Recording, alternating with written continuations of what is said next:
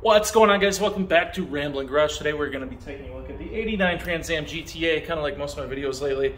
We're going to be looking at upgrading the stereo, just the speakers really. The stereo has already been upgraded to have an aux input, and it's been all gone through by a guy named Barlasol on the Buick forums. If you guys need his contact information, I'll put it in the description. Again, we're going to do all new speakers. I'm going to spin you around here. I'll show you what we're going to do. All right, for the fronts, we are going with some Kenwood. I believe I already showed you guys these in a previous video, but I believe these are the fronts, some 4x6s. Some KFC 4675C. I will put the part number in the description, and then the rears are going to be KFC 6966S. So these are some they're 4-ohm speakers. I think they should be fine. These are pretty shallow, so I'm hoping they fit in the front just fine because there's not a whole lot of room up under that dash, but that's enough talk. Let's jump right into this. I'll do a little before on the audio and do a little after. Why don't you have car insurance, Tanya? It's too expensive. I couldn't keep up with the payments, so my insurance canceled me. You should call Freeway Insurance. I have the same car as you, and I pay $1 a day. You could be... All right, so there's the stock speakers. They just sound kind of tinny. I mean, they're coming in on 40 years old, and they're paper cones and everything, so they need some upgrading. So we're gonna pull this dash. It's pretty easy. I believe we have a couple 8 mils. I have to confirm that size, but 4 up there. And if we look down here, there's another one there. Well, I don't believe these might be part of it. I had to look. I'll confirm with you guys, and I'll show you guys what exactly we need to replace. All right, guys, I lied. These are 7s. I'm going to start by taking the ones out down here, and then we'll get the ones up top here. They say to do this with a friend. I'm going to try it on my own. I'll just bring the steering wheel down once I have those out and pull it straight out. I'll let you guys know how that works. Kind of hard to film some of these screws just because they're in weird spots. So I'll let you know exactly where I had to take them all out of. All right, guys, so I feel like this is a fairly rare sight. Pretty clean, pretty nice dash pad in there. It was pretty easy to take out. There ended up being 6 screws on the bottom. They look to be all about the same size, and then the 4 up top here that you can see. So we come back and look in here, you can see, hopefully through the glares, we're replacing that 4x6 and the other one over there. Then we'll toss the dash back in there. Kind of neat just seeing how truly clean it stays under there even after all this time. So these look to be 8s as well. Looks like only potentially 2 screws holding them in. So we'll get those taken out. All right, guys, the old one here on the right, new one on the left. You can tell their sizes are virtually identical. Hopefully this will work just fine. I'm gonna use our adapter, which I put in here somewhere.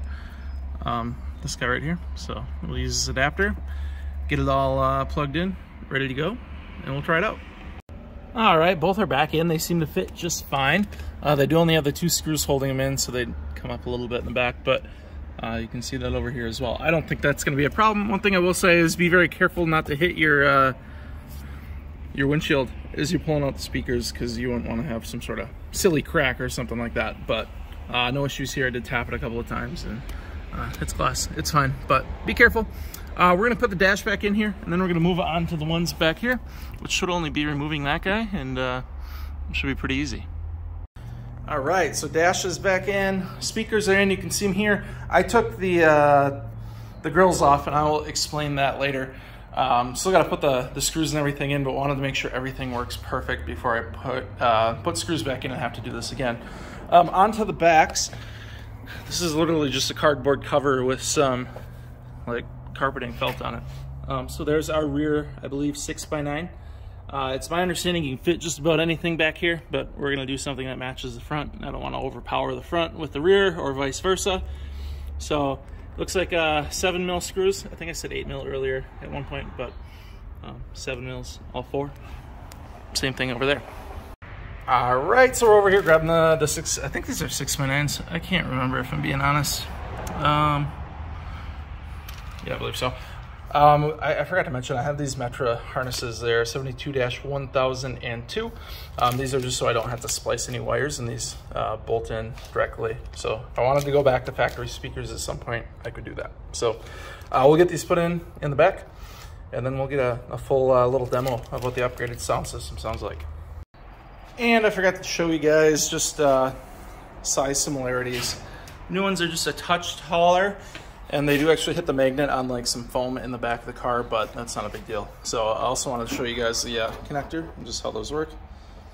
So they just plug in just like that, and then they use factory connector directly. All right, guys, I'm in the back seat for hopefully the last time ever in my life. Just a note, the screw that you're putting in here is going in this hole, and then there's a little nub that falls into that hole. So I'm gonna get this all wound up or wrapped up, and we'll show you guys the end result here. All right, and that's a complete wrap. We have everything back together back here, minus the covers here. I was gonna put some double-sided tape on and put those down. Reason being is the way those are installed are by little plastic pieces that break.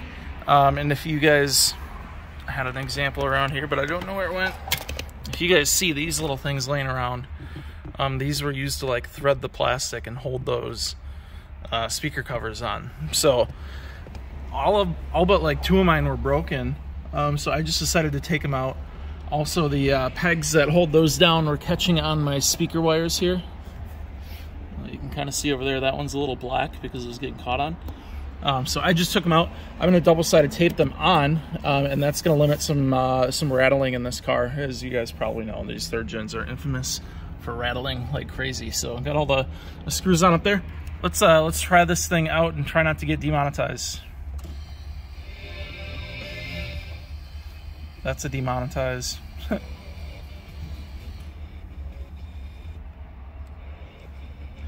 I'm gonna find an ad and just see if we got rid of our vibration and kind of tinniness, and then I'll let you guys know my actual thoughts when I try it on my own. A lot of those reasons aren't anything to be worried or concerned about. There's only really a very few reasons to be worried about that. I think it sounds pretty good. Let me see if I can find any, I don't know if I can do royalty-free music because I have to record with my phone, but let me see what I can do.